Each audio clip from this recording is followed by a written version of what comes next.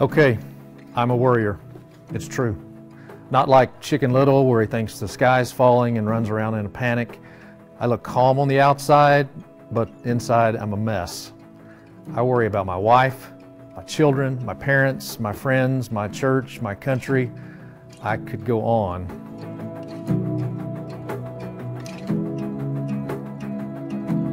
I bet you can relate. And maybe you, like me, have had more than one well-meaning person say, just stop worrying. They might as well have said, just stop breathing. Peter doesn't take the well-meaning approach. In 1 Peter 5:7, he writes, cast all your anxiety on him because he cares for you. This verse falls in a series of instructions Peter offers to church leaders. In other words, even the most spiritual people struggle with anxiety. So what's the answer for them and for us? It's not to just stop worrying. It's actually a challenge to cast, to throw off, to launch these worries onto our trustworthy God who cares for us. That's the solution. Not to try to stop worrying, but to trust that we are in God's mighty hands.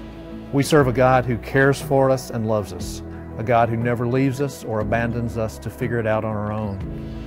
When we're worried, our Father says, hey, I've got this. Give it to me because I care about you.